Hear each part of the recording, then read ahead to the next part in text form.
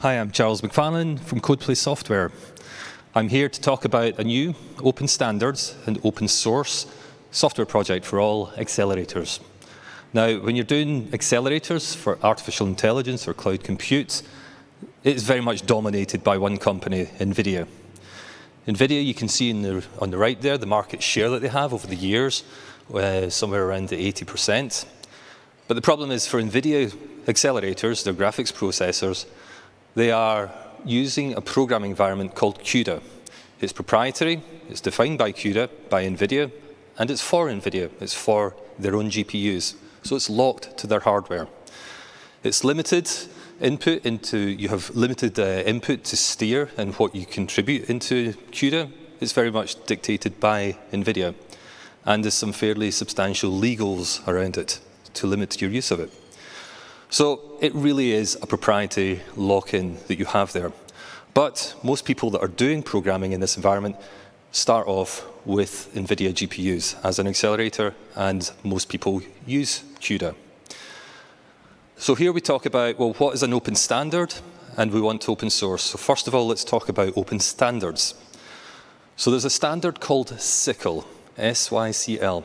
It's defined by the Kronos organization, and they define and work to create with industry many software standards out there.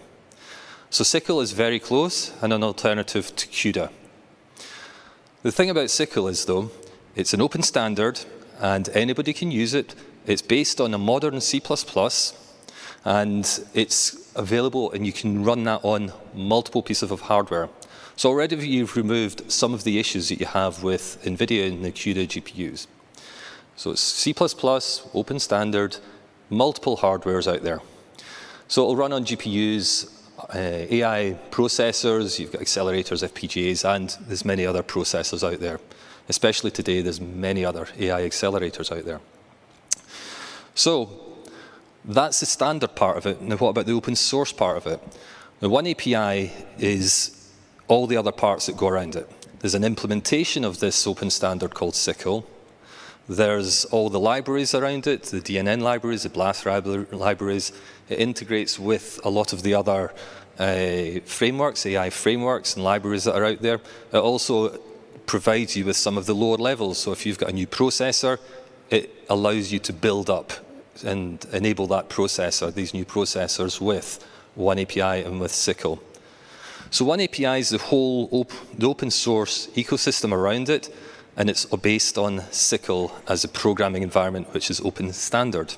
So already you've got application developers and people that develop big systems should be very interested in this by now. So you're starting on the left there, you've got a lot of individual different programming environments going down to your different pieces of hardware. And where you want to go to is over to the right to give you a single programming environment where you can program down to heterogeneously to the multiple different processor types that are out there. And that includes Nvidia and AMD, who are the leaders in accelerating with their GPUs. And you've got Intel, you've got other RISC-V. RISC-V is an instruction set processor with many people coming out with accelerators based on that, and all these other ones that are out there. So the first thing is you've got to move from, and here we talk about CUDA, across to SYCL. So the portability, so you want to migrate your code from CUDA across onto SYCL, and you use this tool that's part of oneAPI called Cyclomatic, an automatic way of migrating across, and it'll do most of your code for you. And the second part is you want to achieve is performance, and there are tools to automatically optimize your code and guide you to how to get performance out of it. So performance and portability are two very important components of this. So you've started to coexist with your software in SYCL and CUDA. You can run them both back onto your Nvidia GPU. And you're not going to move your hardware until you've got the software worked out.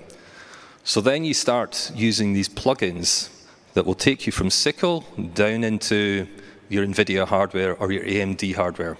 And actually that's what our company does, Codeplay Software. We provide these plugins to allow you to migrate your code over and run it back onto your existing assets, your GPUs from AMD and Nvidia. So then when you're ready, you can start migrating to a different set of hardware. And the final slide here is all about performance.